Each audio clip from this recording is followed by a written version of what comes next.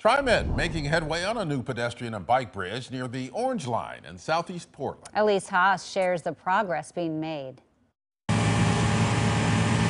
TriMet and the city of Portland are constructing a footbridge near the Orange Line's Clinton Street and 12th Avenue Max station, putting a pivotal tower in place Monday morning.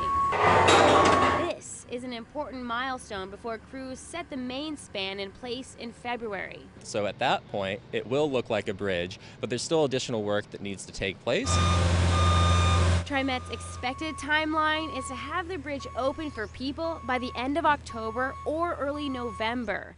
This overcrossing is being built after an original overcrossing in southeast Portland's Hosford-Abernathy neighborhood was eliminated due to the addition of the Max Orange Line tracks. It's been a few years now since the last span was across the railroad tracks. So we're just excited to be restoring that connection for folks out here. In southeast Portland, Elise Haas, KOIN 6 News.